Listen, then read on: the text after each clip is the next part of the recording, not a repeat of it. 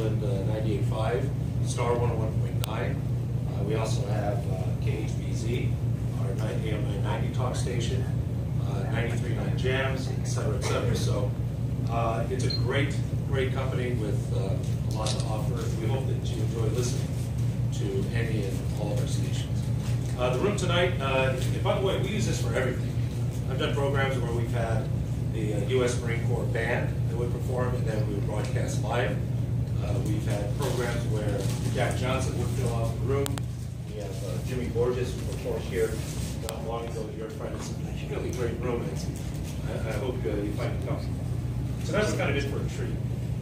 And it's almost out of necessity. The timing could not have been better. I've shared on the air that after the start of the new year, I don't know about you, I took a pretty good hit. And the devaluation of the market really affected my retirement.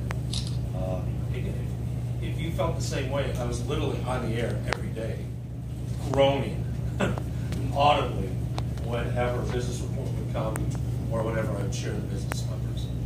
The precarious nature of markets, we understand. If you're a little bit more aggressive, you have a little bit more risk.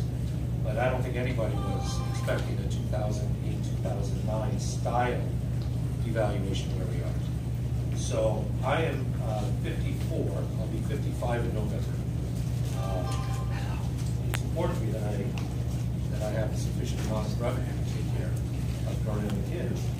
And Frank and I have spoken again gratuitously around the holidays, and he was gracious enough to spend about 2.5 to 3 hours to really walk me through the strategies that he and Josh, American Money Group, employ for their friends and clients. I actually just got off the phone with one of Frank's clients. Alan and Linda live in California. Alan he must be 80. Close to it. Close to 80. Spark plug, this guy. Just full of life, full of vigor. And I asked him, just what did you make of your relationship with Frank and how long have you been with him? And Alan says, well, we've been together for about 5 years. So what was it about what Frank does that led you to work with him? And the first thing he said was trust. Trusted Frank. And that was off the get-go. And then he understood what the process was. And he asked about 1.5 million questions, I think, is the way he described it. But the bottom line is they are in great financial shape. Words he was using was wonderful, tremendous, etc.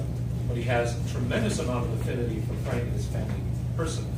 And we spoke more about that relationship than really the nuts and bolts of the investment. So, you know, we have a bit of a dilemma. We have a lot of our investments that may be tied to the markets. But we have to understand one thing, and I know this as well through years, is that when you're offered investment opportunities, sometimes you're presented programs that's kind of like a one-size-fits-all. It's kind of, well, we're going to go through the various traditional steps of investment areas. And unfortunately, it doesn't fit all. We have our own individual needs and our own individual goals. So tonight, Frank is going to walk you through. The beautiful part about it, as you can see, there's nothing for sale. There's nothing other than, hopefully, if you have a pen and paper, you can take some notes. And the only thing I do ask for 2 things is, please ask questions. Please ask questions. I asked a bunch myself. And the other thing at the end is to set a time. And it's just a time where you can talk with Frank or Josh or another member of the family and find out exactly how something that they have constructed can work for you. So all of that said, it's a pleasure to welcome our speaker tonight, my dear friend. Ladies and gentlemen from American Money Group, this is Mr. Frank Peck.